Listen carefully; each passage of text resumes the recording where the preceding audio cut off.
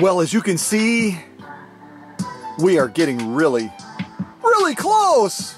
Holy mackerel!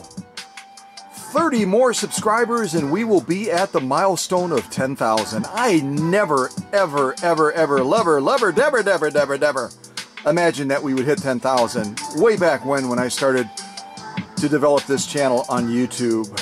And it just is mind-blowing. It's mind-blowing. Yeah, totally. Well, we've got a busy premiere, and obviously I just wanted to kind of open up with that to give you an idea of just how doggone close we are. 30 more folks, come on! Click subscribe if you're watching this. Click. So, at any rate, over on this workbench is a little bit of organized chaos. This obviously is the 332 that I am preparing for my good friend Heidi over in Switzerland. That's right. This young lady who lives near the Swiss Alps and hikes them often. Out of any guy, out of any dude that does restoration work in the world, she picked me. Yeah. Put your hands up. Put your hands up. Put your hands up. Put your hands up. Put your hands up. Ooh. No, that is pretty cool. I remember when she first reached out by email and she goes, "Yeah, I'm Heidi from Switzerland." And I was like, "Yeah, right. Okay. Who's trying to punk me here? What's going on? What's going on?" But it was real, man. I mean, that is wow. And I've had the chance to ship machines all around the world, but never to Switzerland. Switzerland is just like, that's just a little bit of special heaven right there. You know what I mean?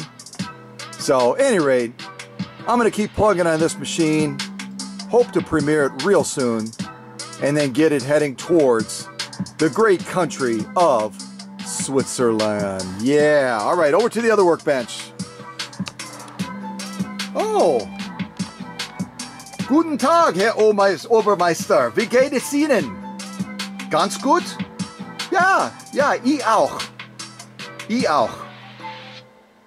So, at any rate, Herr Obermeister, if any of you are really new to the channel, Herr Obermeister is our friend from Germany. And what I just said to him, if you have no idea at all what I just said, I said basically, "Good day to you. How are you?" And he said, "Pretty good." And I said, "Me too. I also, ich auch."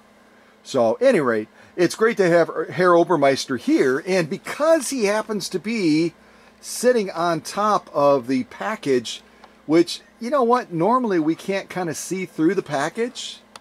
Yeah, we can this time. We can definitely see through it this time, and there's a little bit of damage to it already. I'll get some lights on, we'll take a closer look at it and then begin the unboxing process. But as soon as you see Herr Obermeister from Germany, you know right away that this machine is somehow tied to that great country. So that's your first major clue in seeing Herr Obermeister here in the unboxing, on top of the box, saying, "Hey, look at me, look at me, look at me, look at me." So there's clue number one. It's going to be a German machine, no doubt about it. And if you're also new to the channel, let me introduce some other folks as well. So that if you're going, okay, what's with the little characters? What is this? Some sort of Sesame Street thing? What is it? No, not quite. But we do have fun here in the playroom. It's a workshop and a playroom. If you're brand new to this channel, if you're not new to the channel, I'm speaking your language. You already know what I'm talking about. So, a little bit more music, and then we will jump into this unboxing.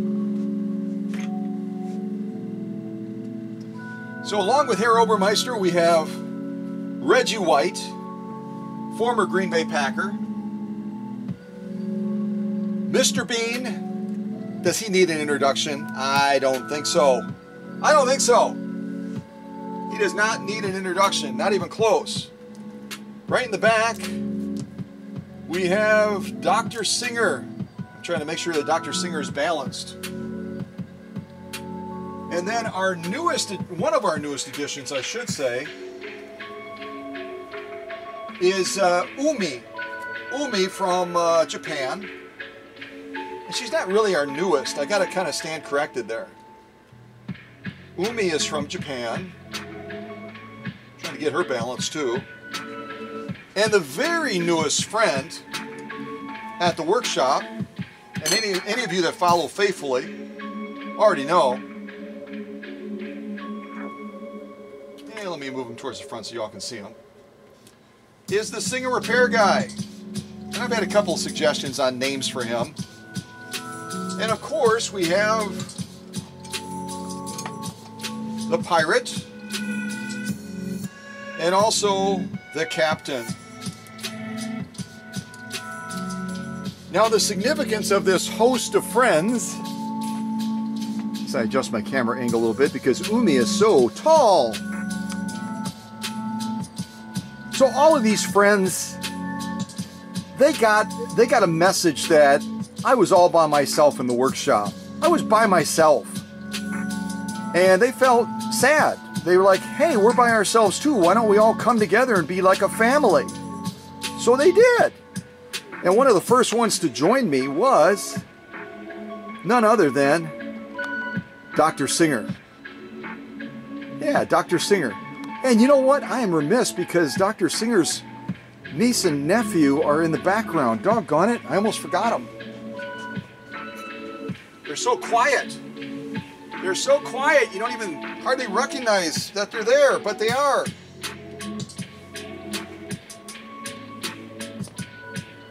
Gotta find a place to balance them on top of this box. This box is a little bit of tippy-toppy. Tippy-toppy. All right, we'll kind of put them right there. I'm going to move the Singer Repairman back and put this other cute little cousin of Dr. Singer's there. Yeah, I think that'll work. So these are my friends. And for that matter, they're your friends too. So Dr. Singer was like my first friend on the scene. And I'm not going to get these in exact order, so don't hold me to that, okay? And then we had Herr Obermeister, just behind the captain there. The captain is so tall. Let's switch positions, guys. Kind of like back when we used to do lineups in school. They'd always put the tallest in the back and the shortest in the front. I was usually somewhere in the middle. So again, we've got Herr Obermeister there. You already met him. The captain just behind him. The pirate on the left there. And Reggie White in the back. And then, of course, we need a special camera to shoot Umi because she is so tall. We're still going. We're still going. We're still going. We're still going. We're still going. All right, I'm not trying to embarrass you, Umi. You're a tall, beautiful lady, and that's totally cool. Especially with Dr. Singer, by the way, because he's really sweet on Umi. Got a little bit jealous when he saw Umi standing next to the King of Sweden, His Majesty the King of Sweden, because he's almost they're about the same size. Matter of fact, I got to bring him into the shot too. I almost totally forgot him. Hold on. Isn't it great to have so many friends that you almost lose track of them? What's that about? What's that about? Having so many friends you almost lose track of them. All right, we're trying to get His Majesty balanced here. We're giving it a shot. I might have to help him balance. Hold on a second. Hold on a second.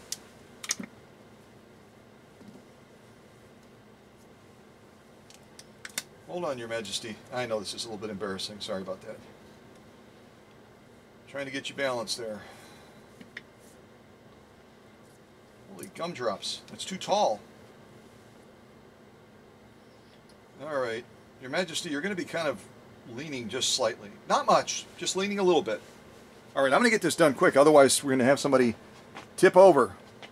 So there is Umi. Isn't she beautiful? Isn't she the most beautiful girl you've ever seen, really? She's lovely. She's absolutely lovely. So Umi is a very new addition as well. His Majesty the King has been around for quite a while. And His Majesty the King is from Sweden, obviously. And he represents all machines that are from Sweden. in most cases, the Husqvarna Vikings. And then Umi, being from Japan, represents primarily the Japanese machines, the clone machines that were post-World War II. But she's also developed a very special friendship with Dr. Singer, and so she sometimes will pop into the scene as well when we have Singer sewing machines. And she might pop in other places as well. So she's kind of versatile when it comes to where you might see her appear in Facebook shots or otherwise. So again, a review. You might be tested on this. Reggie White, former Green Bay Packer. The captain, right in the back there. Herr Obermeister. The pirate. Who, if you remember, most people think of pirates and they're thinking, man, those guys are mean, they're thoughtless, blah, blah, blah. But the pirate is the one that sourced the consolation prize for Mary Klein back in the day when we did that contest that was based in Sweden and in Norway. Switch those, reverse that. The contest we did that was in Norway and Sweden. And there was not a declared winner, so he found a beautiful Betsy Ross cast iron machine that we ended up giving to Mary Klein as a consolation prize. That was the pirate. The pirate did that. He's that thoughtful. I know. Shh, don't tell anybody. All right. And then who else do we have? Well, Mr. Bean. Mr. Bean right there, and obviously right behind him, Dr. Singer's niece and nephew. The niece is on the left, the nephew's on the right. As far as I know, they might have switched clothes again. You never know. Dr. Singer. And the latest and greatest guy, the Singer Repairman. So this is my extended family right here. Well, all of you watching are my extended family as well. But these are my special friends that are kind of keeping me company, and sometimes we'll jump in and try to help a little bit, with different projects. So if you're brand new to the channel, meet my family. Meet my extended family. And you never know, you might be quizzed on all the names. So stay alert. Stay focused. Stay focused. Yeah. All right, more music. More music eventually. So that first one I played was called Like That. The next one I played was Smoky Eye. And this next one is called, okay, this is this really gets my wheels turning. Subway Dreams. Do people dream on the subway? Is that a thing? If they're commuting like a big distance and they fall asleep, do they dream on the subway? I don't know. Type in the chat if you think people can actually, number one, that they can actually fall asleep on a subway and not be fearful of being mugged or violated in some way, gosh forbid. And if they do have the confidence and peace of mind to fall asleep, do they actually dream? I wonder what they dream about. They dream about work? Do they dream about home? Do they dream about going to the mall if they have a mall? I don't know. Type it in the chat if you have any ideas on that, if you don't mind. All right, the next one is Subway Dreams. All right, my friends, let's get you back to your regular spots. Umi, very good to see you. Dr. Singer, I'll put you right next to your girl. Right next to Umi. All right. Reggie, over here, my friend. Hey, by the way, Reggie, you guys are kicking it right now in football. You're kicking it. The next game coming up is against, I think it's the Ravens. All right, yeah. All right, hands up in victory. Hands up in victory. That's right. Let's hope we can go all the way, huh? Mr. Pirate, Captain. These guys are actually friends. Who thought that a sea captain and a pirate could be friends? But they are. They're tight. They're tight. They hang out together and everything. Yeah.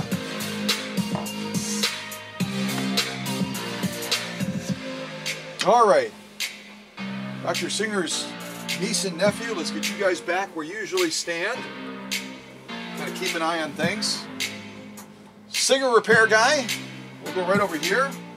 Near the fireplace, you're a little bit older, you probably get cold. I know I do sometimes. Oh, I'm sorry, Mr. Bean? Yeah, I know. I know, you're a wonderful dancer. No doubt. And Herr Obermeister, again, you're the big clue that there's some sort of a German machine in here. So I'm going to move you to the side, and we're going to get this going. Ja. Oh, ja.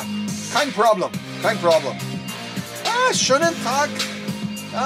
Das Wetter ist nicht so gut. Zu kalt. This weather is too cold. It's too cold. All right. So let's see what we can come up with now. Let's see what we can come up with. Other than a very short song. That was a very short song.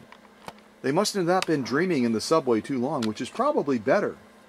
Because, let's just face it, there are some folks that ride the subway that are looking to take advantage of other folks. So you don't want to sleep too long. Just a quick nap. We used to call them ranger naps in the military. So, ranger nap. One eye open. Ready to go. All right, so Calcutta Sunset. Calcutta Sunset is the next one. And the search word I typed in, so listen for these in the background, is the keyword flute. I never played the flute, other than, you know, like the little recorder thing that's kind of like a flute, but not really. But I love the sound of the flute. And most of these pieces are going to have some sort of a flute player in them somewhere. So I'm just curious, if any of you ever played the flute when you were in school or otherwise, type it in the chat. If you were a flute player, you all know that I was a trumpet player, so we always kind of looked on and admired the flutes a little bit. A lot of cute girls in the flute section. What's that about? So this is Calcutta Sunset. It runs 2 minutes and 47 seconds, so I better talk less and unbox more. Here we go. Ooh.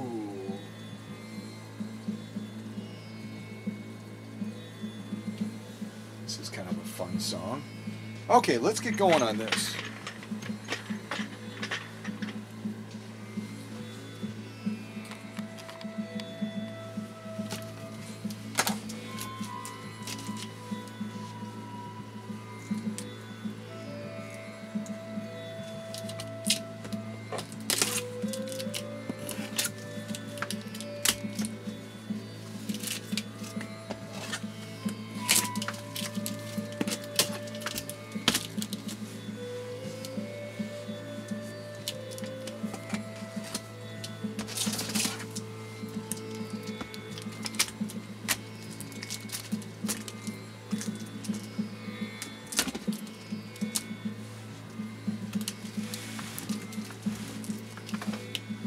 I'm just going to show you real quick. I don't know if I can prop it up with Mr. Bean's car or not. I'm going to try.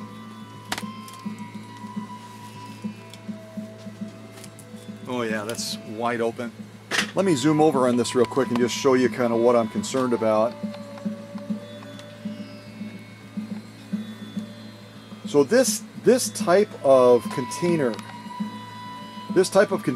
is a little bit more brittle than the totes. The totes have a little bit more elasticity, a little bit more pliability. They're a little bit more flexible and less prone to cracking and breaking. This type of container is not the ideal container to ship in because it's a lot thinner gauge plastic, and it's a rigid plastic, so it tends to fracture if it suffers an impact. This is all wide open right here, if you can see that in the shot. I've got my finger touching the packing materials on the inside. The same thing is true here. Part of the bottom is actually missing. Kind of see it there with some of those peanuts starting to fall out. So a little bit of a concern what we're going to find inside. And I'm remiss in mentioning this particular machine came from the great state of Texas. And this is an existing customer that has sent me this machine. I previously prepared a 332, a FOF 332 for her, and she now has sent this machine, which, again, based on Herr Obermeister being there, you can pretty much guess that it's going to be a German machine. Will it be a FOF? I don't know. If you're not aware of it, there are a number of other German type machines. So We can't assume that right away. You know what I mean? Can't assume it. So that was Calcutta Sunset, and now we're going to do Far Apart. Kind of like social distancing. Far apart. Far apart. All right, here we go.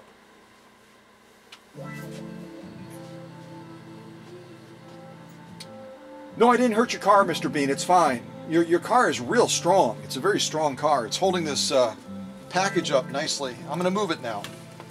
Yes, I'll pay for it if I break your car. I will. All right, let's spin it all the way around because I think we have to open up this side now.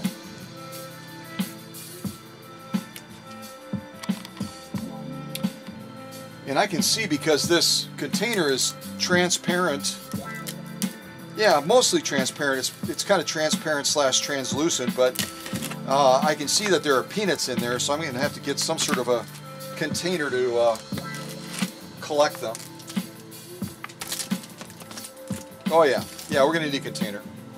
And these look like my packing peanuts, so I'm guessing that my friend from Texas, her first name is Jane, that she probably recycled the peanuts that I sent her 332 to her with, so which is great. It's great. It's good to recycle and reuse things instead of throwing them away. All right, so I've got a little box that we can add these peanuts to. I think this lid will just come right off pretty much.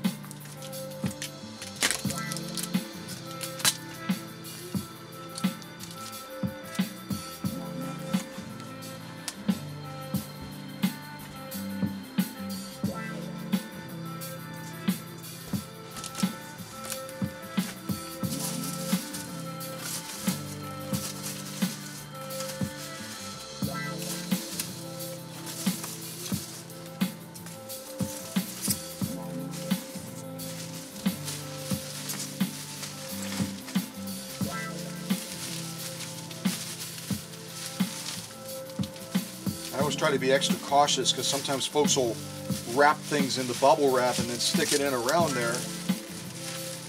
And, oh yeah, she definitely repurposed and reused the materials. Here's my original bubble wrap. This is my original bubble wrap that I wrapped the foot controller and power cord in. It's actually got my writing on it, so good deal. Our society is a throwaway society. It's great whenever we can see people trying to reuse materials that otherwise would end up in a landfill. So, yeah, that's good.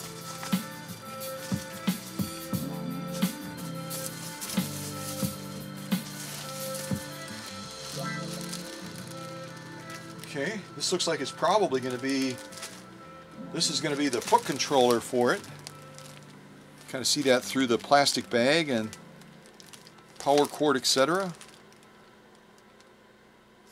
A bit of a cover on the bottom there because otherwise that electrical field is wide open on the foot controller. Good, good, good, good. So that was called Far Apart, and now we're going to do Momo Do. Momo Do. I'm not making that up, folks. Momo Do.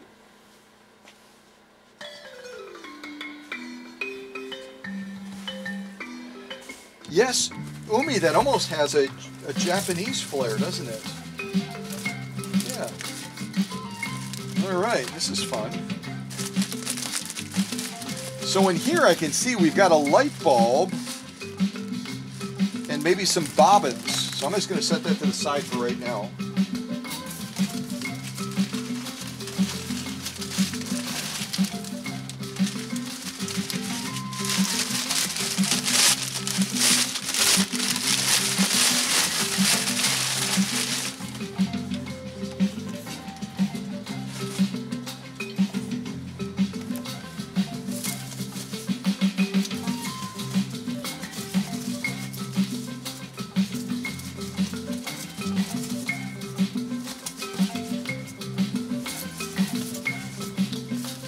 Like Jane sent me indirectly, she packed some towels in here as protection. I don't think I mentioned that I was short on towels, but you never know. I say all kinds of interesting things.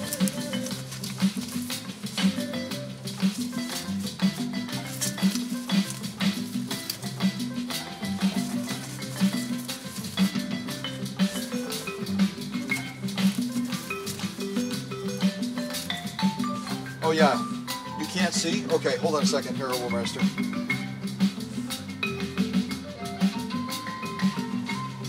Just don't fall. Just don't fall. Okay. Yeah, that's kind of what we're working with right now.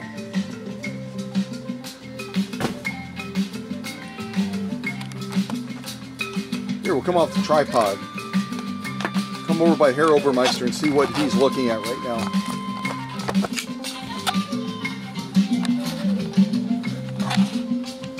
Yeah.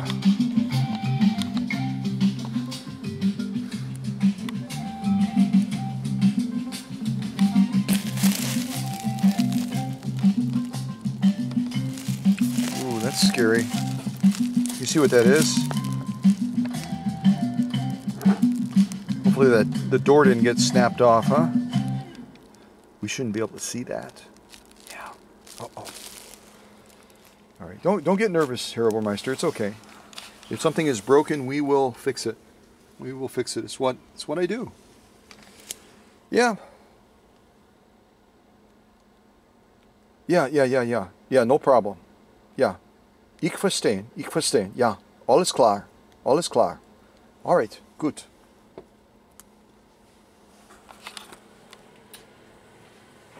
All right, so let's continue the process.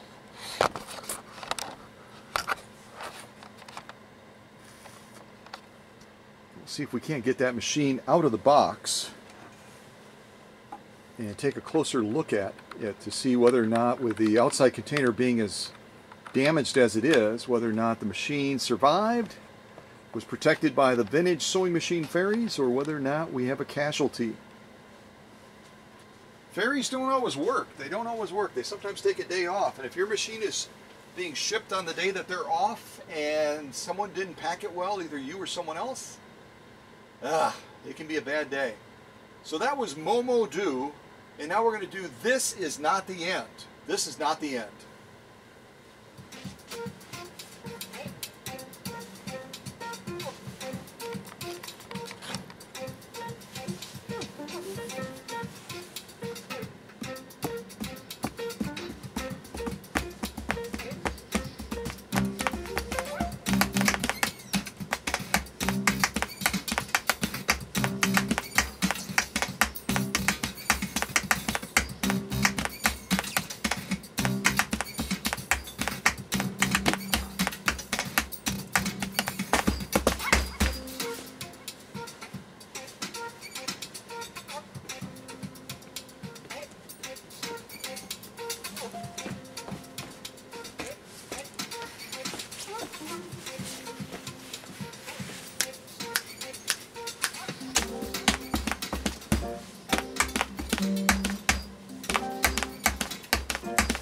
All right, let's see what we have in here.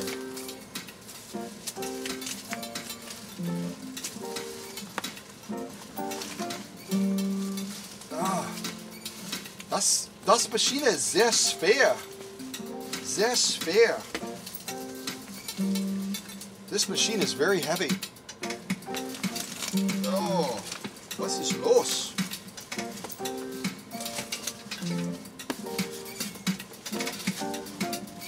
All right, Herr Obermeister, I might need your help on this one. I got it? All right, if you say I got it, I got it. No worries.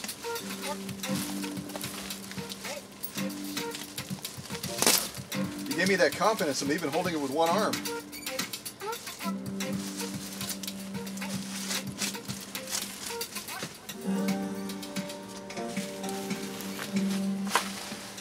Okay. Check this container, make sure we don't have anything. All right, if anybody's short on, anyone's short on bath towels, this looks like to wash your face with. Type in the chat then send me a private note with your address and I'll mail this to you, because I got plenty of these. I really do. It's very nice though. Ooh, and it smells fresh too. So, no, I didn't wipe my nose on it. Maybe a little. Ooh, a red one. This is pretty. Very nice. Yeah, just type in the chat if you're short on hand towels. Well, these aren't hand towels, like wash towels. These are like wash towels, like you might use in the tub or shower or something like that. I'm willing to share. I'm willing to share. Here's another one, a white one.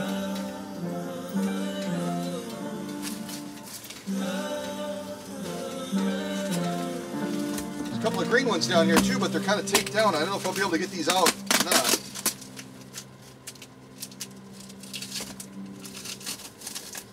These are like a terry cloth one. They certainly will be after I pull the tape off of them. Maybe terry cloth. Alright, so here's kind of what they look like. You don't want these, I understand, but they're still salvageable. So if you're short on washcloths, just type it in the chat. Contact me after. We'll meet by the trunk of my car. And I'll get you. See, that one survived pretty good, sort of. Alright, how about this one? Yeah, that wasn't as bad as I thought. I thought it might actually rip pretty bad. So there you go. This could be your set for your guest bathroom. Yeah, for your guest bathroom. There you go. Kind of a brown, a red one, a white one, and then two greenish ones.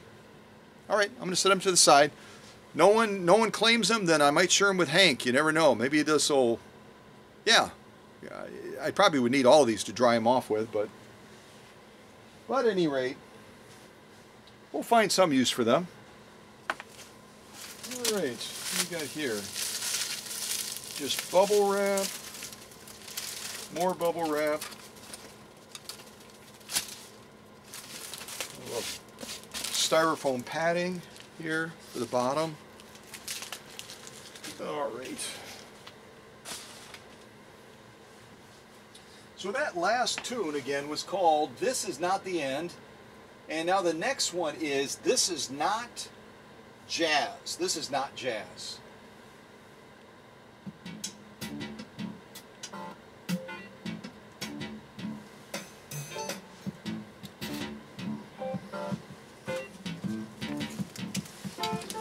Yeah, to give me an idea of how much this container suffered in the journey, can you see that? That hole's not supposed to be there. I can put my whole hand through it pretty much.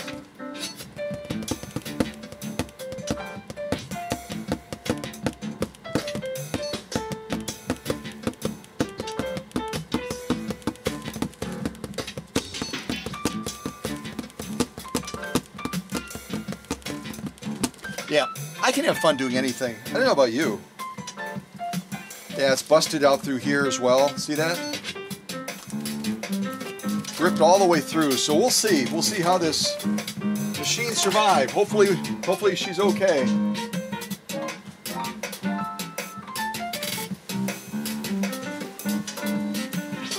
All right, there we go.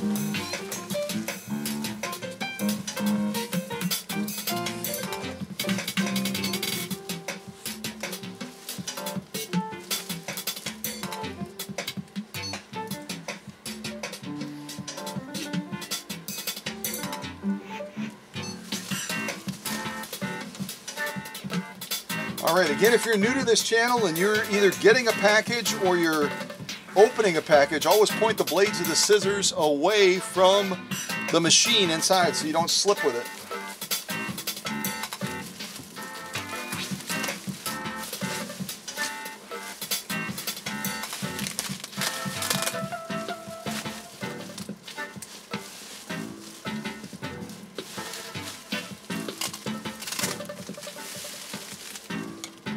Not a whole lot holding that on. I'm just kind of just pulling it off. So it's okay to reuse materials, but you want to anchor them down. I should not have been able to remove all of this so easily. That means it's not really tacked down to the machine very well, right? So we will see. We will see. We will see.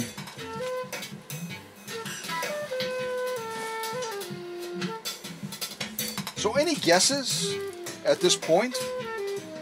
Any guesses?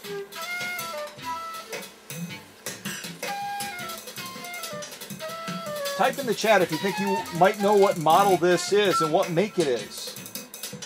Color is kind of a big clue on this one, isn't it? This color is classically a FOF color, isn't it? Yeah.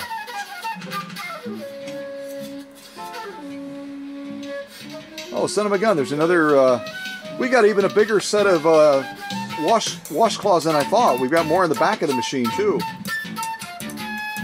This is pretty cool. We're going to take care of that guest bathroom yet. You never know. All right, if you haven't typed in the chat yet, I'm getting ready to move off some of this core wrapping that's left on here, so we're probably going to see pretty quick, what machine we're working with.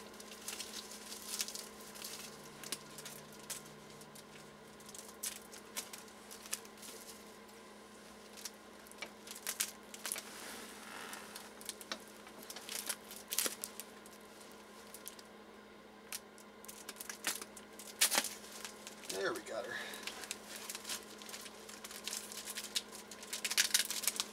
We're all excited to find out what model and make this is, but I'm also excited to check out these washcloths on the back of here. See if they're a direct match for the other ones. Yeah, they pretty much are. Look at that. Well, my thanks to Jane, because can you ever have enough washcloths? I don't think so.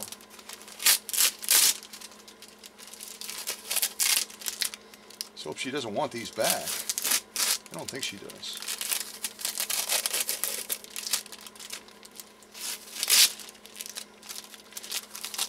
So I wonder if this color is unique to Jane or whether or not Texans like this color. What do you think? Because again, this machine is from Texas. So maybe Texans like this color green. I can only imagine.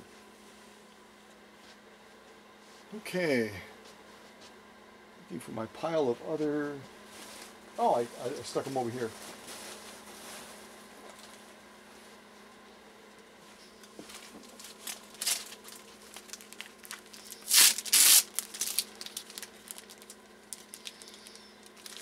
Yeah, the only problem with putting tape on these is it tends to pull the threads, you know, even if you remove it semi-carefully. But they're still usable.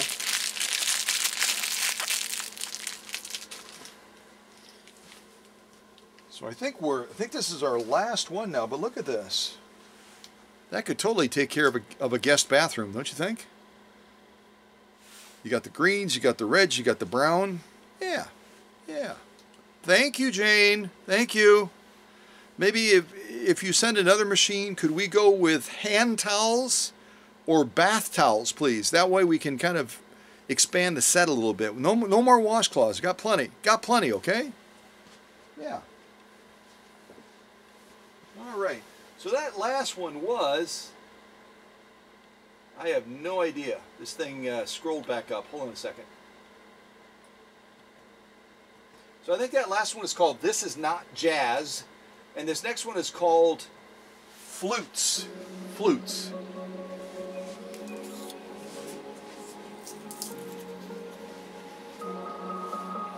All right, so remember, get your guesses into the chat if you haven't typed them in yet as to the model that this machine is. What model is it? Now this is inside of the bag with the foot controller. Foot controller isn't wrapped up at all, but these were just kind of stuck in there. And all three are good. That's pretty uncommon. None of them are popped. I mean, not oh, well, now they are, but okay. Yeah.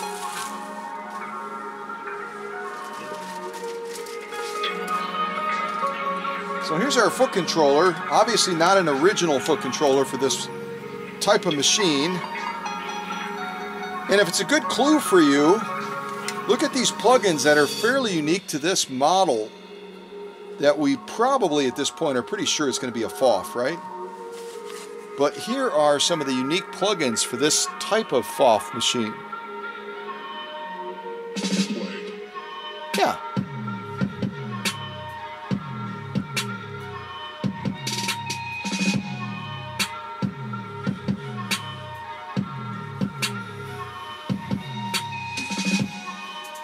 All right.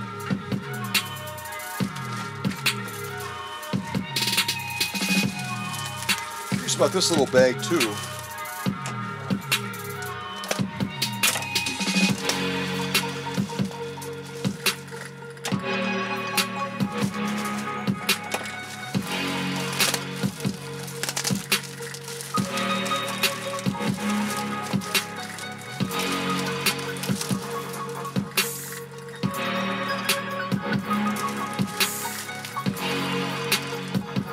Oh boy. So this did not happen in the machine being shipped right now, but at some point it did happen when being shipped, not to the workshop, but some other time. Remember I always talk about those pedestal feet? This was in the bag with the bobbins and the light bulb. So it obviously got snapped off. Remember we had that other machine as well that was a 130-6 that I believe also came from Texas. Yeah, it did. The 130-6 that came from Texas, and that leg got snapped off too. So this will be a very careful repair. Again, if you kind of look at it right here, you can see the almost like the near microscopic bubbles because it's a cast product. So you can't just slap it back on with glue and expect it to stay. It's going to have a couple of anchor points on it to keep this on securely. So it'll be a little bit of a thing to do.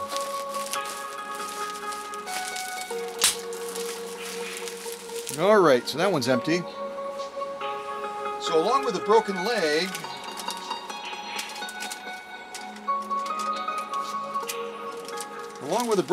was this older style incandescent bulb, which, considering my new LED bulb replacements work on a machine like this, should work on a machine like this, in all likelihood I will not be using this. So kind of like the washcloths that I showed you. If anyone needs an incandescent bulb, which you probably don't, but here it is, it's yours. And then these bobbins as well for the machine. And most of the FOF machines from the 1950 period, similar to this one, like the 332s and that, and the 260s and all that, they're all going to take the same kind of bobbin. So it's always good to have more of these for sure. All right, so let me set the broken off leg, the light, and the bobbins over here by the foot controller and the power cords, etc. And I'll pick out a little bit more music and we will finish unveiling this machine that came from the great state of Texas. So that was called Flutes. And now after Flutes we're going to play Whitefish Salad. Whitefish Salad, not making it up. All right, so if you don't have it in the chat yet, it's probably going to be too late. We're getting ready to unveil exactly what model this machine is. And I'm not looking at the chat, so if you already typed in the correct answer, make sure you point that out, and you'll get credit in the class today for special participation.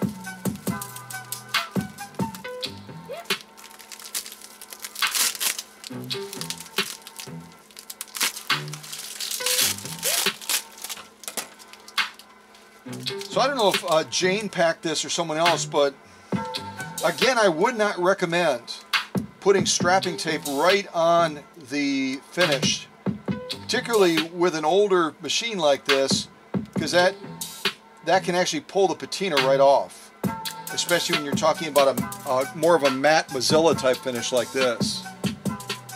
I'm going to try to remove this very carefully.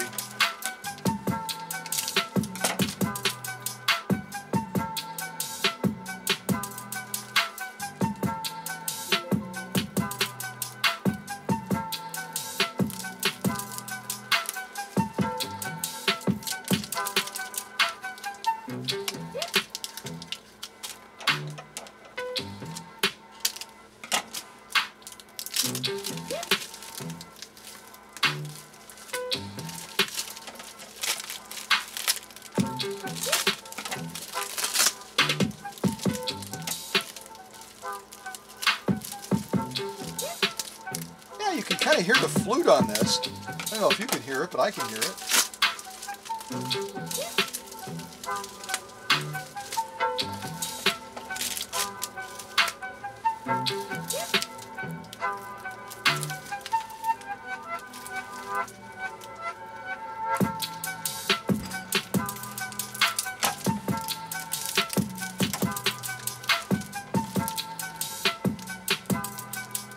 Kind of pulling that bubble wrap away from the pillar as I'm trying to work the scissors in there to cut down.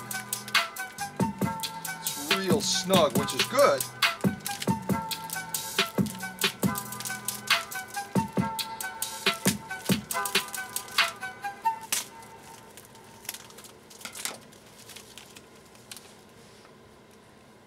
So I'm pleased to say, so far at least, I'm not seeing any new damage to the machine.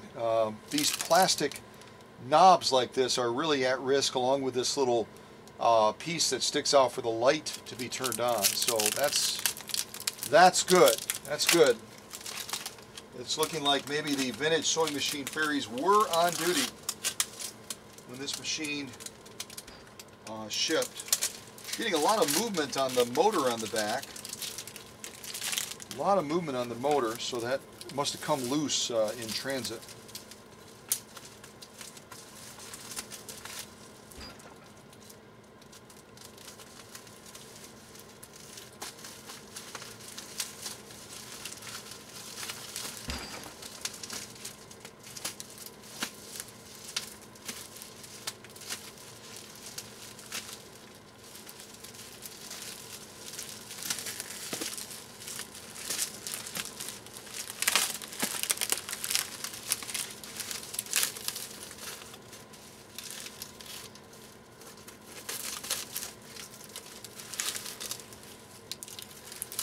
All right, let's get some more music on and we'll continue unveiling this. So that was called Whitefish Salad. And now we're going to play something called The Scrappy is Scrappy.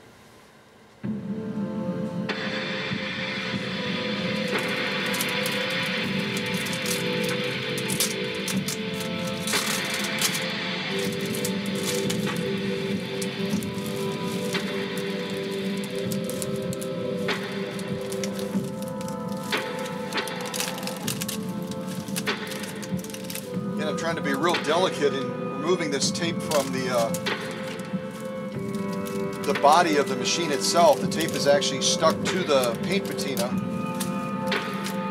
which again, I would not recommend it unless it's unless you're using more of a painter style tape. Then it's a little bit safer to do that.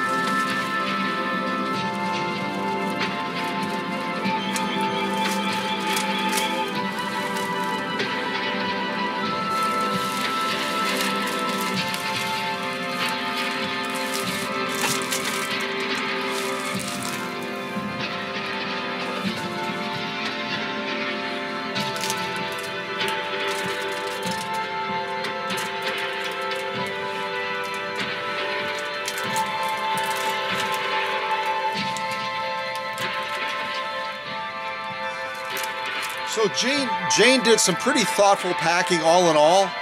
Obviously the wrong type of outer container. The tote that she picked, again, is the wrong kind of plastic and it fractured real badly. But taking extra time to put bubble wrap over the feed dog drop right here shows some real thoughtful packing. So I think that's really cool. Well done, Jane. Well done. And we still have some of that tape stuck to the patina as well. So yeah, don't use strapping tape on the body of the machine itself, folks. Use painter's tape, and then use stretch wrap to hold anything in place that you're concerned about, you know, being immobilized and kept in one position.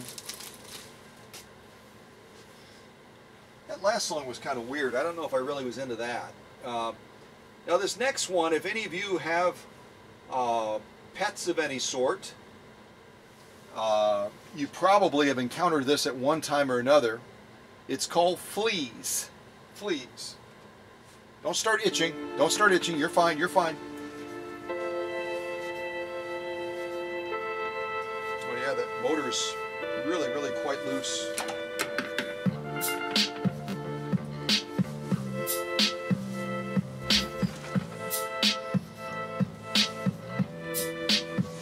Kind of see that?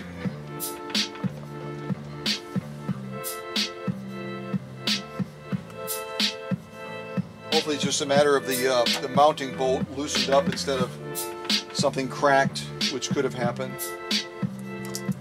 More tape. More tape on the paint. And here we're actually getting some of the paint coming off, unfortunately. The only other way to try to do this, and it's not as practical necessarily during a premiere, is if you get a machine like this where somebody has put tape on the body of the machine, you can use a hairdryer from a distance of about 6 to 8 inches away for just a short period of time, maybe about 20-25 seconds. And what it'll do is it'll soften the grip of that glue so that you can more readily pull it off. And it'll be less likely to damage the paint, but it'll probably leave some of the sticky residue behind if you do that. So it's kind of a trade-off. When it's cooler like this, it's going to peel it off with very little residue, but it's going to be more inclined to damage the paint. So it's probably going to be really hard to see, but right here you can kind of see where when we removed this tape, we took some of the patina with it, which, you know, that's something you can obviously avoid by just using another type of easy to type remove tape like a painter's tape. All right.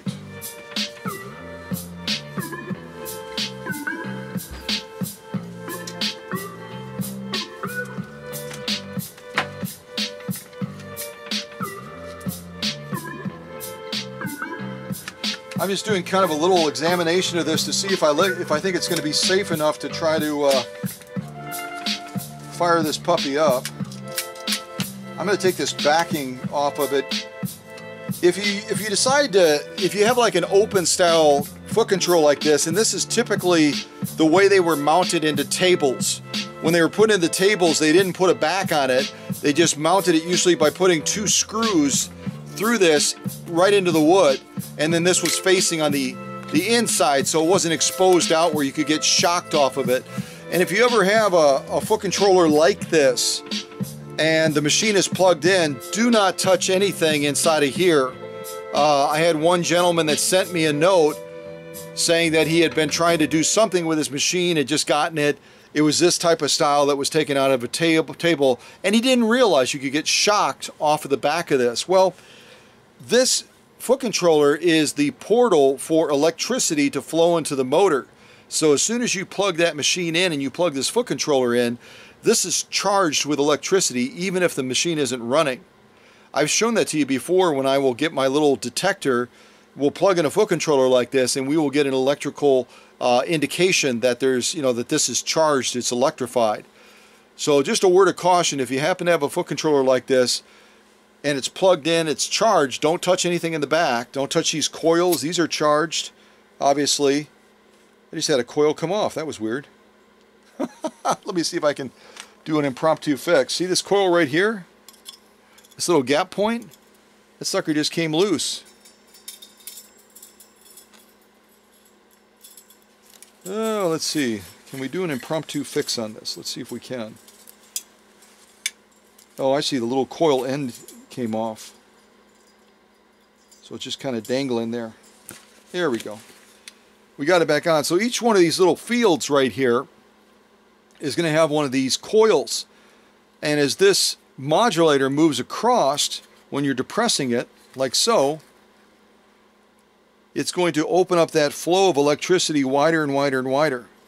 With this being the lowest point, this being the highest point. So that's kind of how it works as it moves across there. And this comes in contact with these little rivets here that are holding these wire assemblies in place. But my suggestion is don't use, as this one has it right now, paper. Don't use paper on the back, because with this being an electrical field, it generates heat. It's possible that it could generate a spark. And if you have a paper back on it, well, you know what I'm saying.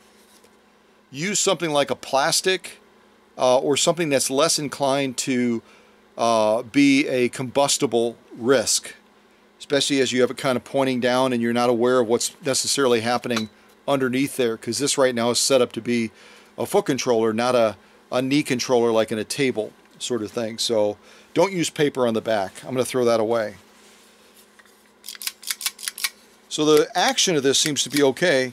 And the other thing I'll just point out real quick is whenever you get a machine and it has this older style, it's called a Mercury style foot controller, always take time, if it has a back, to take that back off and inspect this inner piece right here. In most cases, it's going to be made out of a porcelain type material. These have a tendency to crack or develop cracks. And if they develop a crack and you're not aware of it and you're engaging this, it could cause this to pitch up or something like that, touch the back of that metal plate, and you could get badly shocked off of it. Unless, you know, a lot of people like sewing barefooted. I know, I think Annette has told me down in Texas, maybe it's a Texas thing. Annette down in Texas says she loves to sew barefooted. So if you have an older style Mercury foot controller like this, and this housing on the inside that is kind of a cast porcelain, if that tends to crack, or if it does crack, and this grounds out on that case, either on the side or on the back, and you're barefooted, you're going to know pretty quick something's not right. So, and also these bare contacts down here, where the wires come in to connect, those aren't horrible, but you'll want to, if you have a foot controller that's wired like this right now, you're going to want to get something closer to this. Give me just a second here. You're going to want to stick those wires into something like this. Now this pack might not be open yet. This pack is open, I think. Yeah. You're going to want to get something like this, which are available at your local hardware store. They even sell them at retail establishments like Walmart and that. And the wire just slides inside of that opening. Then you use like a pair of vice grips or something like that. Once the wire is safely all the way through that chamber, usually you want to push the wire so it's coming out the other end. And then you'll crimp this down. It'll bite that wire and hang on to it. And then you've got a secure way then that's also insulated. That's what this blue is right here. It's a type of insulation. So that when you attach it to these screws, you're going to have a nice secure connection that's going to be insulated. Right now, I've talked about this before, electricity is like water. It can leak out, and right now we've got a lot of electricity leaking out of these 2 points. These would eliminate that probably about 90%.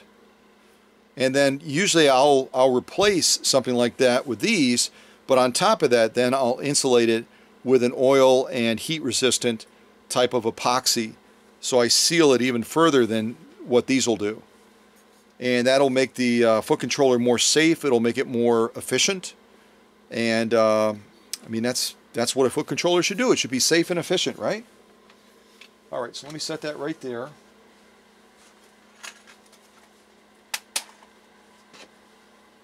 And they've got different styles of these. I'll just show you that real quick. Different styles. These particular ones are ones that I use pretty regularly. And you'll see on the front of the packaging, it'll give you the gauge protection of somewhere between 16 down to 14 gauge. The lower the number, the more electricity that's going to be able to handle. That's the way it works with these types of things, and with wire as well. So when this is rated between a 16 to a 14 gauge type connector, it's going to cover you well beyond what this motor and this electricity demand would be on a machine like this. It's going to cover you probably to about 3 to 5 amps. 3 to 5 amps. And the motor on this particular machine is only going to be about 1.1 amp. So these are safe to about 3 to 4 times the voltage that the machine would demand, which is good. You always want to go higher, right? So this is just an example of one of the ones you'll see in there. You'll have some that are much higher. Might be 18 gauge. Again, the higher the number, the less voltage, the less electricity that it can handle.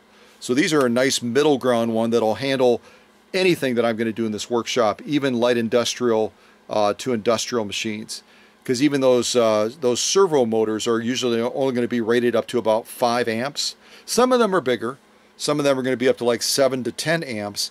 And in a case like that, I wouldn't want to use these as connectors. I would go to a 12 gauge or even a 10 gauge type connector so it was safe. Okay?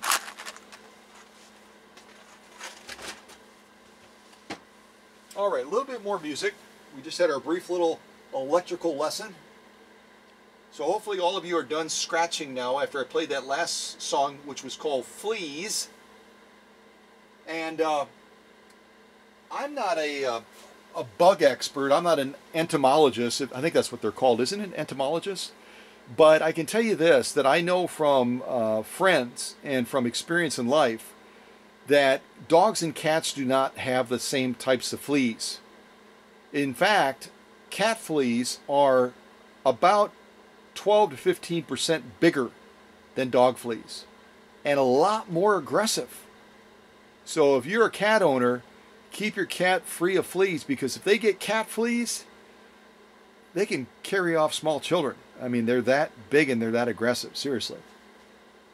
I didn't plan an entomology mini type class as part of this premiere, but oh well, it happened. All right, so this next one is called Meteor. Meteor.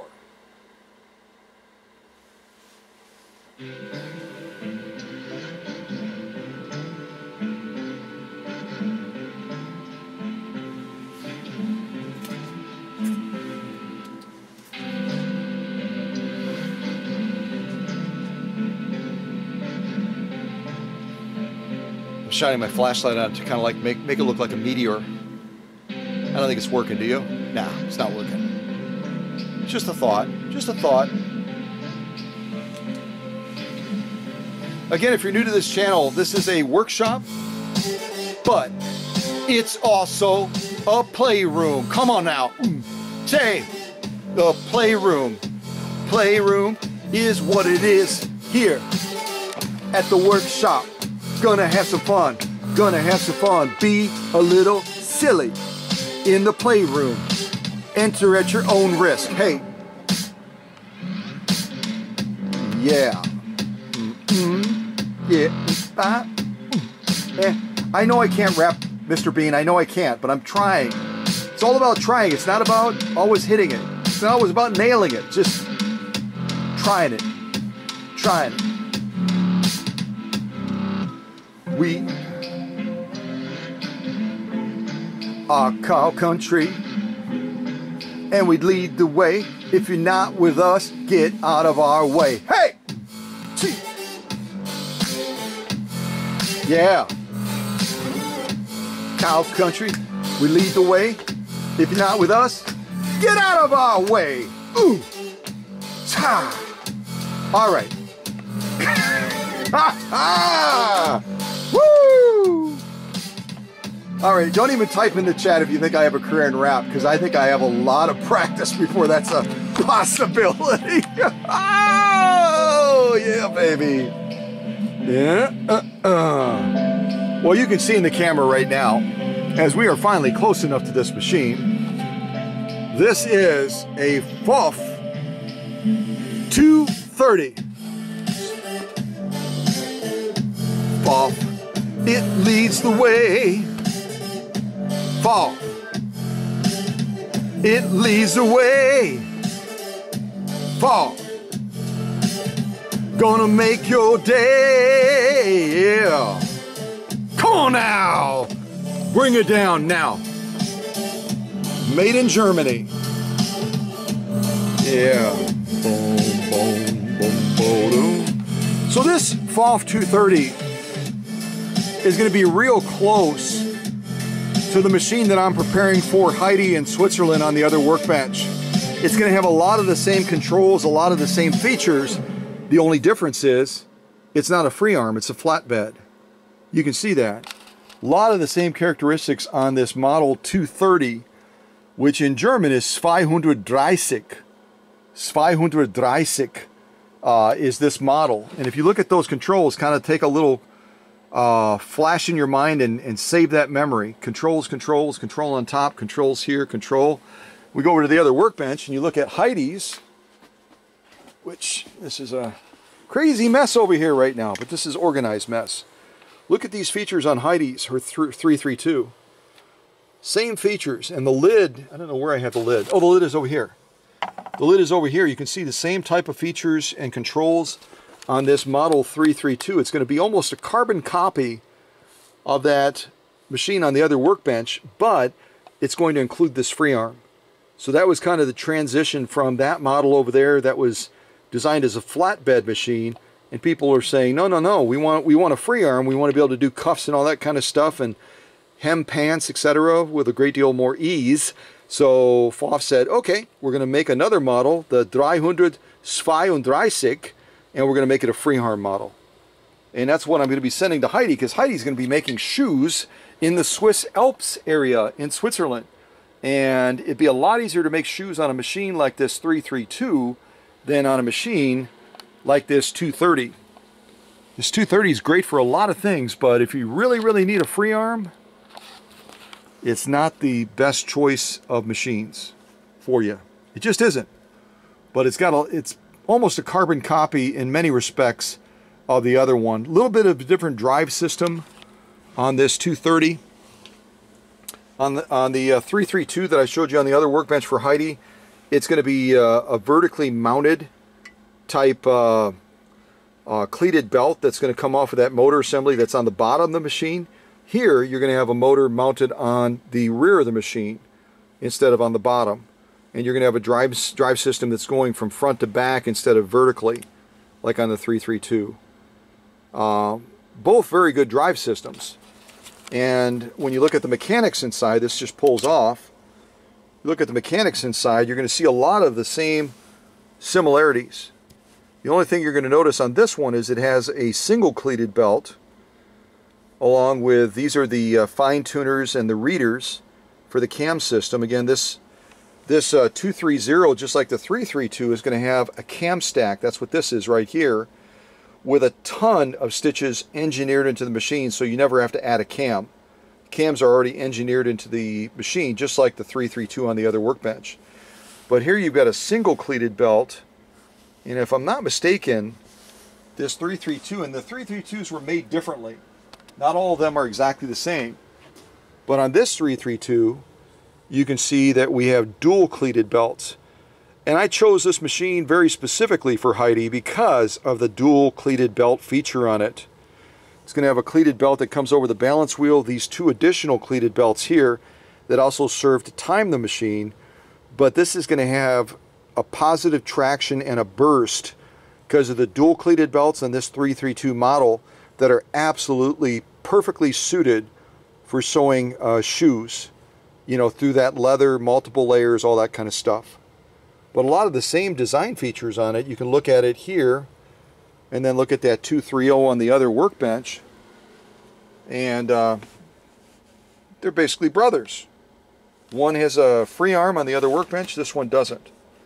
But for a lot of sewers, this is going to be a great backup heavy-duty type machine where you don't necessarily need a free arm and you just need to be able to stitch at a high level and have a lot of good material movement with it. So, and again, you're familiar with these. The Germans like to make it simple when it comes to oiling points. Anywhere you see red is going to be an oiling point. I showed you in another premiere, though, you got to be mindful that there can be some hidden oiling points, like right underneath this bobbin winding tire. There's another key oiling point that lubricates the main shaft for for the balance wheel. So you have to kind of push this back. And if that's not enough, you take out this single screw right here, this single bolt. Take out that single bolt. This whole assembly comes off, and then you have immediate, easy access to that key oiling point that's kind of hidden by this bobbin tire. You almost see it, sort of. See that little well right there underneath the now there you see it. Now you don't. There you see it. Now you don't. There you see it. Now you don't. So you have to get oil into that little space underneath the bobbin winding tire to lubricate that main shaft. It's probably one of the most essential lubrication points on the machine. And back when the machine left the factory, there was some red on there. Now it's just gone. So a lot of people will miss that oiling point on their FOF, and if they discover it or they watch a video premiere like this, and all of a sudden they add a couple drops of oil to that, it's crazy. Their machine will go from... It just goes crazy because that's such an essential lubrication point, and because it's hidden by that bobbin winding tire, tons of people miss that oiling point right down there. Yeah. That was a free tip. No charge. No charge! All right. Another good tip on this model, and the 332 is going to be similar, is if you need to, not if, you really do need to, there's a lot of lubrication and service points inside of the faceplate area. This is not a faceplate that opens. You've got to loosen this bolt right here.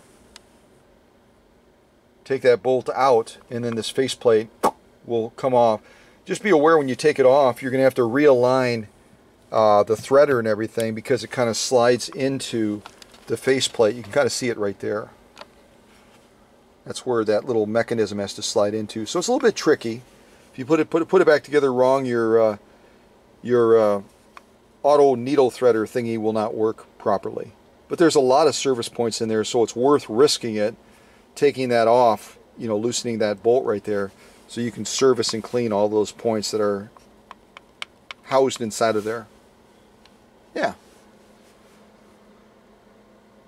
But again, the 230 is basically, it's a twin of the 332. It just doesn't have the free arm.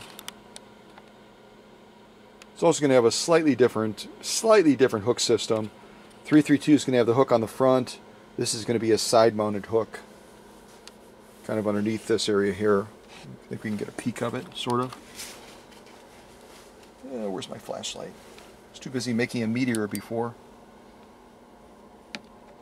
Oh, I'm mistaken. This is a, they did them both ways. They did them with a side mount, and some of them were front mounted, and this one is front mounted. Yeah. Yeah, I expected to see the raceway facing this way, but it's actually facing the front. Cool. Like I said, sometimes a teacher, always a student. And I've touched hundreds, if not thousands, of FOF machines, but you touch so many other machines. You're working on Elnas, you're working on Husqvarnas, you're working on Kenmores, and sometimes the nuances, or the nuances of some of these models, you don't remember it. I don't remember it. So, all right. I think I am going to try to do a power test on this just to see what we get. I'm getting fairly good movement with the balance wheel. I'm not seeing any bare wires, none that are evident. I am seeing a really ugly sewing shop sticker right here from our friends Factory Outlet Sewing Center in New Jersey. New Jersey! I mean, come on, instead of Vineland or whatever the heck that is, it could at least be Anderson. That'd be South Carolina, though. It could be Elizabethport, New Jersey. Yeah, it could be Elizabethport, New Jersey, instead of Vineland, New Jersey. So, yeah, it's one of those great mysteries of life, why people feel compelled they have to stick their sticker in a spot like that. If they've done a good job, the customer's going to remember where they're at, who they are. They will. I never put stickers on my machines. Never. So let's get back up on the tripod. Before I do that, I'll just kind of peek around the machine real quick. Let's move this to the back. And this is a great reminder as we're looking at this right here, that we are only, as I showed you at the beginning of this premiere, we are only 30 subscribers away from hitting 10,000. As soon as we hit 10,000, you're going to have an opportunity to make a $100 donation to the folks down at the History Museum in South Bend, Indiana. You're going to get a 160-year-old brick very similar to this, nearly identical. That was part of that original building. It's a historical brick, 160-year-old brick. You'll receive a brick when you make a $100 donation directly to the History Museum. Don't send the money here. You'll use Christy Dunn as a contact. Send the money down to those folks. That will automatically then get you one of these historic bricks. And I've had a number of people contact me saying, when are we going to do the contest? When are we going to do that? I want to get a brick like that and I want to have it in my sewing room because it's just super cool. And so you'll have an opportunity to do that. Again, I've got a limited number of these bricks. So you'll want to jump into it as quickly as you can, make that donation, get a brick, and get entered into a contest where you can either pick door number 1 and get a Scottish fully restored machine that could be a Singer 222K, or door number 2 for sure will be a fully restored 201-2, the Rolls Royce of Singer sewing machines. So it's going to be a super cool contest that you will not want to miss. And we're only 30 subscribers away from being able to initiate that. So if you haven't subscribed yet, if I can speak, if you haven't subscribed yet, click subscribe before you even get done watching this premiere. Even before you're done watching this live premiere, click subscribe. And any of your sewing friends, any of your quilting friends, any of your applique friends, any of your whatever friends that do crafts, send them to the YouTube channel as well, Cow Country Vintage Sewing Machines and Restoration, and get them to subscribe as well. So we can get to that 10,000 mark and initiate this contest for this historic 160-year-old brick, but more importantly, the support that we're going to show to Christy Dunn and all of the folks down in there at the History Museum in South Bend, Indiana. And if you're brand new to this channel, you'll say, okay, you're in Wisconsin, Scott, what is the significance of South Bend, Indiana? What's that about? Well, what that is about is I took a trip down there because those folks down there were gracious enough to host me down there and to set up a whole room full of archived type items that were incredible historical significance with a variety of different machines. Artifacts, that's the word I was looking for. Blah. They set up a whole room full of artifacts for me to examine and for me to videotape. Kat and Christy Dunn and others just went out of their way to set up that room for me so I could spend a number of hours there and look at all those really cool items. And they would share what they knew about them, and then I could share some of the stuff that I knew about them as well. It was just a great exchange where we shared the role of being a teacher and being a student. How cool is that? And they treated me with such hospitality and such kindness that I was just overwhelmed. And then on top of that, then they took me over to the incredible mansion that's co-located with their History Museum location that also has the National Studebaker Museum as well. And they took me on a private tour. I mean, VIP access going through the mansion there, the Oliver Mansion. The Oliver Mansion, it was the Oliver family that had this. You know what? I'm having to share all this stuff with you. Look it up on the YouTube channel. I've got some great videos posted there that show my tour of the Oliver Mansion, also known as Copshahome. Copshahome is a small village in Scotland. That's part of the reason that behind door number 1, instead of just any machine at all, it's going to be a Scottish machine, because those are the roots of J.D. Oliver. J.D. Oliver was the founder of this great company that did farming equipment and everything, and they became multi-millionaires because of that great invention that they had. And they got involved with other businesses as well on top of that. But the whole point is, it's an incredible tour down there that they provided to me. incredibly kind, incredibly generous with their time. You got to check those premieres out. And after you watch them, you're going to be like, the light bulb is going to go on, and you're going to be like, oh, I get it now. I get it why Scott wants to, you know, in a sense, pay it forward and help these folks out, especially with the knowledge that over 30% of the museums across the U.S. have permanently closed their doors because of the pandemic. No one will come and see them. No one will support them. They ran out of money. They had no choice but to close their doors. So we do not want to have that happen to the History Museum down in South Bend, Indiana. Not on my watch. It's not going to happen. So I need your help. I need your support, as we're only 30 subscribers away from hitting the milestone of 10,000 subscribers on this YouTube channel. You need to start getting yourself pumped up, getting yourself stoked and saying, yeah, I am going to get one of those bricks and have it in my sewing room. I'm going to get one of those bricks and have it in my business as a talking point, as an icebreaker, as people come in and they're saying, what's with the brick? What's the big deal about the brick? And then they can share the story about that incredible Singer cabinet factory that was running back in South Bend, Indiana, that came on the scene in the 1860s and closed down in 1955. A 160-year-old brick that only a few select people are going to be privileged to claim one as their own as a result of this milestone contest that we're going to be doing and fundraiser to help the History Museum down in South Bend, Indiana. So if you don't jump quick and you miss out, I'm sorry. Maybe I'll be able to get down there again and be able to talk that keeper of the keys into giving me some more bricks. Maybe I won't. So don't roll the dice on that.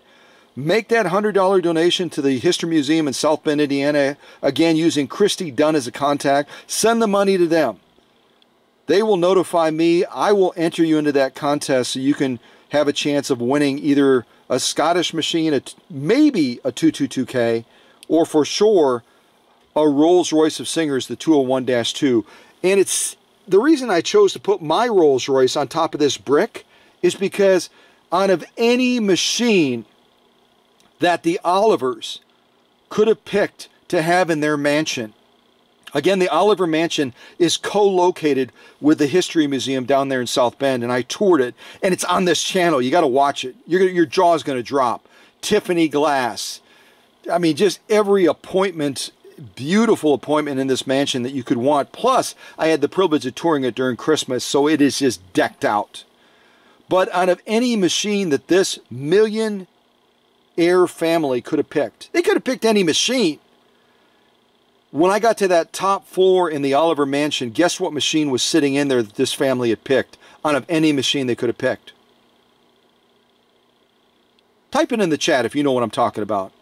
What machine did they have in that sewing room off of the servants' quarters in that mansion that had like 38 rooms or whatever it was and like 14 plus fireplaces? It was, you gotta look at that video to appreciate what kind of structure this was that the Olivers lived in. Type it in the chat. I'm going to go back to the tripod. You kind of seen this machine a little bit from the back as well. Come out in the shot a little bit. Again, the vintage sewing machine fairies were on duty. Other than the motor being loose, I'm not seeing any evident breakage. Maybe I'll find something afterwards. We already know that one of the pedestal feet underneath here is snapped off because that was in the bag. But all in all, we've got a really, really good FOF 230. 230.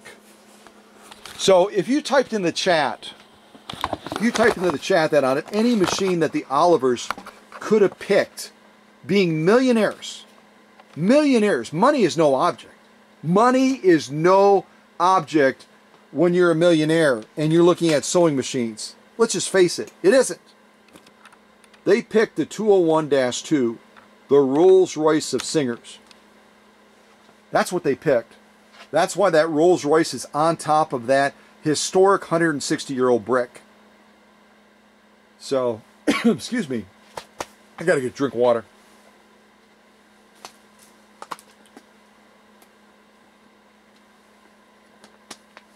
So let me pick some more music. We're gonna plug this in. I've got the fire extinguisher right down below. We're ready just in case. Matter of fact, I'll grab it just so we're doubly sure. And we will try testing this 230 out just to see how it's running, at least at the outset. Based on how free the balance wheel is, I'm guessing it's going to fire up just fine. I shouldn't use the word fire. Don't use the word fire, Scott. That's bad. It should turn over just fine, I hope. Hopefully. And this is kind of unique. If you're not familiar with these, I'm just going to spin the machine around real quick and show you.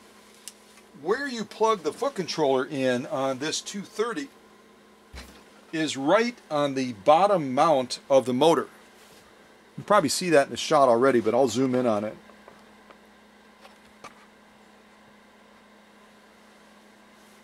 So this basically just has a female plug-in point. You're going to take these and slide them right into there, snap them in place. I'll probably tighten that up as well, since that's kind of loose right now, before we try testing the machine, just so that belt doesn't ride wonky on it or anything like that. Matter of fact, let me grab a screwdriver real quick, and we will snug that up.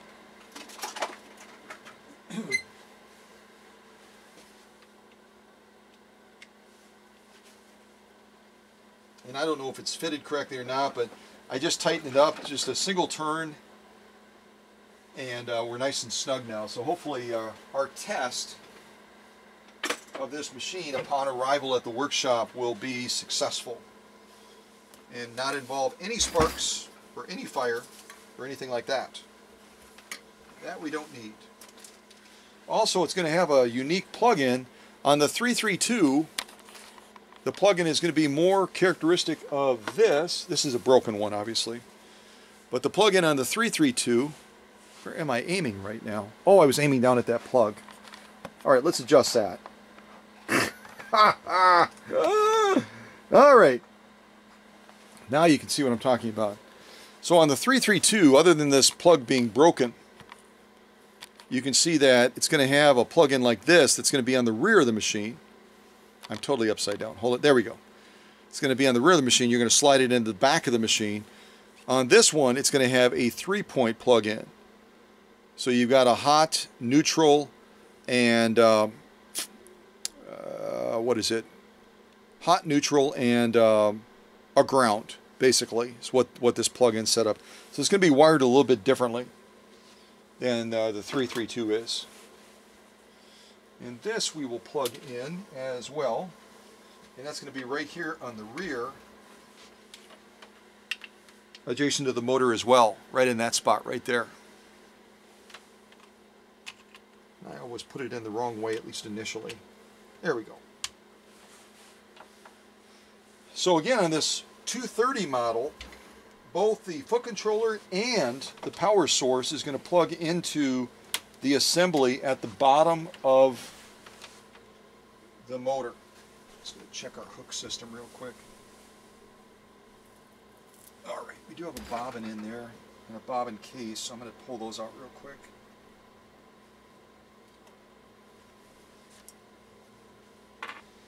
Actually, we have a bobbin case, but not a bobbin. So, and also because we're going to test it, I've got the presser foot up. We do have material underneath there, but just to give us more freedom to, run it a little bit. Because again, you never want to run a machine with the presser foot down against the feed dogs, because it'll dull the feed dogs and it can mar the bottom of the presser foot attachment. So it's good to transport it with material underneath it, but for our purposes, we're going to have the presser foot up. And we're going to plug it in now, so get ready. It's a live premiere, anything can happen. Thank goodness no poof, huh? No poof. We'll try the light first. I'm also going to touch it. I've actually gotten shocked off of machines before when I unpack them. So I'm pleased to report that that's not going to happen here, hopefully. Let's just see if this actually has... Oh, this does not have a bulb in it. We had that bulb wrapped up. I thought it was kind of like an extra bulb. But it's not an extra bulb. It's actually the bulb that was in this machine.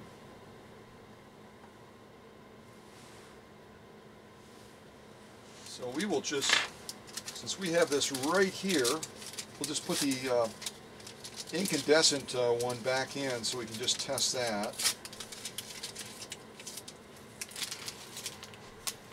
Unless I drop it and break it, then we'll be on to another bulb.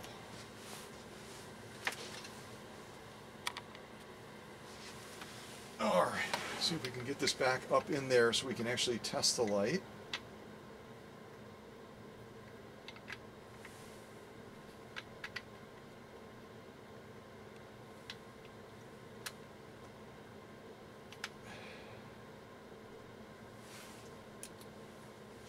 There we go. So our light works. Yay. Yay. Yay. Yay. You can see our, someone did have this face cover off already, because you see right now instead of our auto threader being in the up position like it should be, it's dropping down right now because it hasn't been, when they put the cover back on, they didn't reattach it to the assembly on the inside of the cover properly, so it's kind of just hanging down. That's kind of what I was talking about before, is if you take the cover off to service and lubricate, just make sure that you get that mechanism for the auto threader back in place properly, otherwise it's gonna do what this one's doing. Yeah.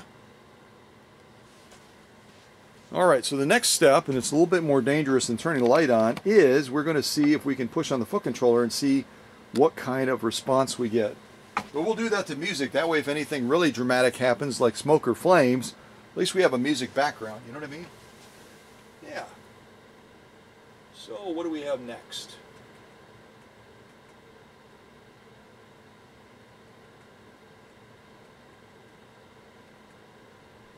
This next one is called Alien 1963.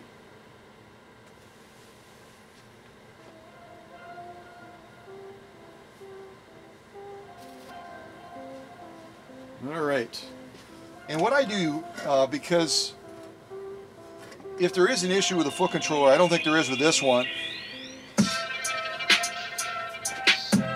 Wow, that is Alien 1963. So what I do, until I know for sure that there's no grounding out issue on it, based on it checking the wiring and that, it should be fine. But I take a little thing like this, my little mallet, and I don't hit it. I don't hit it. So I just use it to press the foot controller down so that I've got a little bit of protection. Come on this shot a little bit. And because I don't have a back on the foot controller, I've got it against the table instead of against this carpet. Having an open back foot controller against carpet with static discharge and all kinds of other things is just not a wise move. So we're going to operate it like this, and we'll see what happens. Don't you love it when I say that? All right, here we go.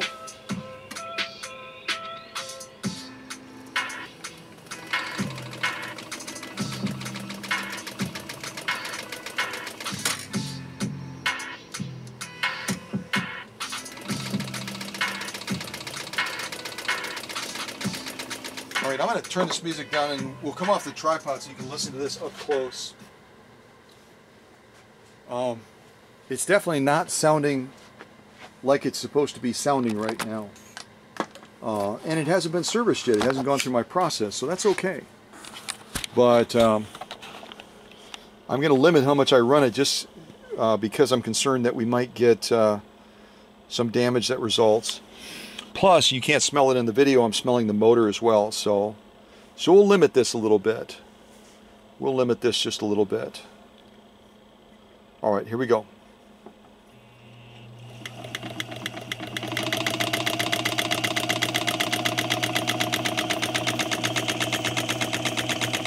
And that's all the way.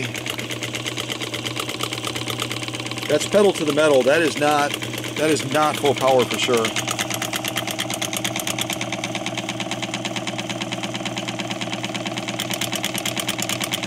And the clicking you're hearing right now,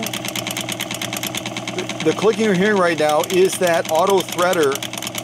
It's not in a recessed position, so it's getting caught by the needle bar that's causing it to flex up and down. Let me zoom in and then I'll show you what I'm talking about.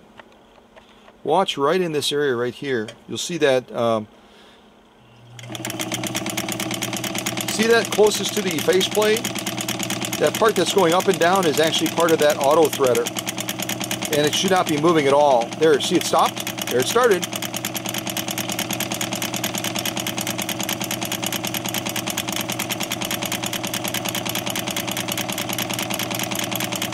So I can fix that easily enough. Someone put it back together wrong.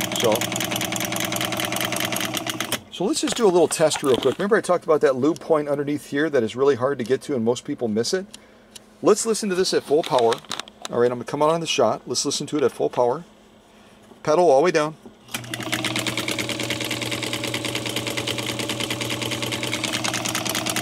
And then without going through my deep cleaning, just adding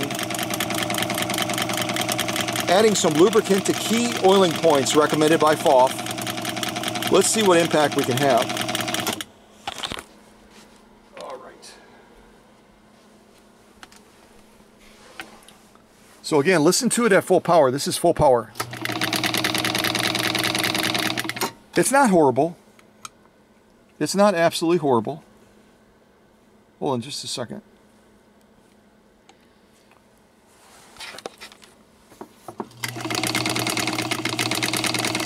Okay, that's full power. Now let's just hit some of those key lubrication points, like underneath this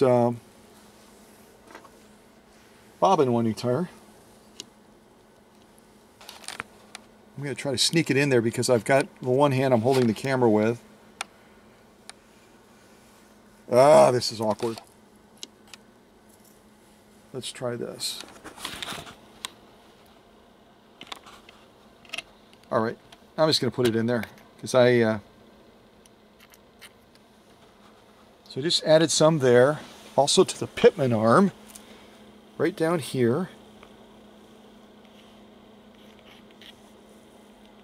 Over here to the take-up arm area. Not take-up arm, I'm sorry, the take-up mechanism for the cam features. Yeah, that should be enough to at least see if we get a significant difference in boost. So you heard it running before, now let's listen to it again.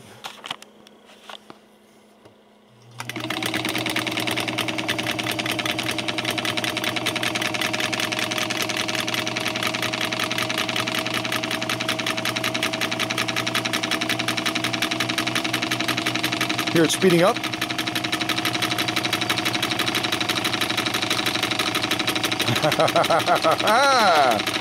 Wait until I take it through my process.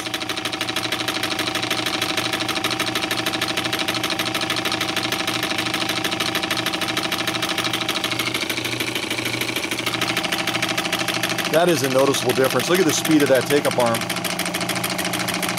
It was not running anything close to this before. And it's still picking up.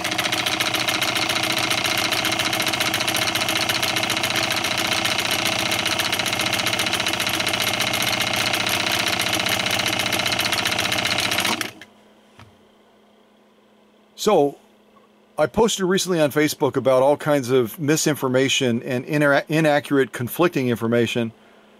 Key lubrication points on a machine like this you can't overstate how critical they are.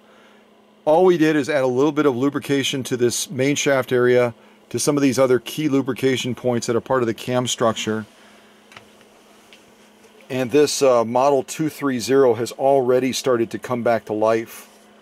And I haven't even taken it through my process in deep cleaning yet, but listen already again.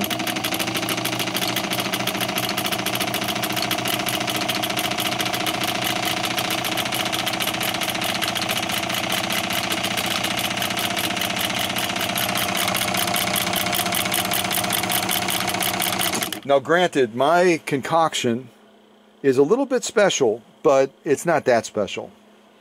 That's just a matter of a machine that needed a drink. Kind of like me right now. It needed a drink. And now it's a much happier camper. So I think this FOF 230 530 has a huge amount of potential. And again, apart from not being a free arm machine, it's going to have all the same benefits of the machine over on the other workbench that I'm preparing right now to send to Heidi in Switzerland. It's going to have the same features, the same type of output. Again, this one's going to have the motor mounted on the bottom. This one's going to have the motor mounted on the back. And the pulley system and the alignment of the belt drive is going to be different. The power delivery system is going to be different on this 230. But when I get done with it, it's going to have a lot of kick, a lot of grit. So glad Jane sent it from Texas. And it's kind of an extra machine for her. So she sent it with the idea of getting it serviced and all that. But if I fall in love with it, I might buy it from her. You never know. 230 is a fabulous machine, just like the Model 260 as well is going to be real close to this. So there you go. Thanks for joining the unboxing. We will end with a little bit of music. And then call it the end. Call it the end. So that last one was called Alien 1963. And this last one is going to be called Outside Visitors. Outside Visitors.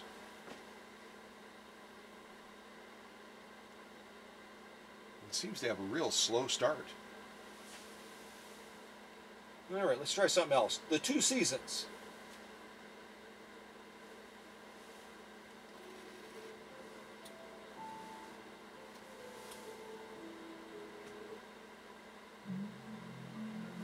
Oh, there we go. Kind of helps if you don't have the volume turned all the way down, you know? All right, so again, this completes the unboxing for, I should put the lid back on, shouldn't I? This completes the unboxing for Jane's Model 230. The flatbed version of the 332 with all the same built-in cam features. This really is a phenomenal machine. And with just a little bit of oil. Well, I've got other stuff in there too. With a little bit of my, as Emma calls it, a little bit of my secret sauce, another one of my secret sauces. All of a sudden, this machine is sounding like she has a lot of potential.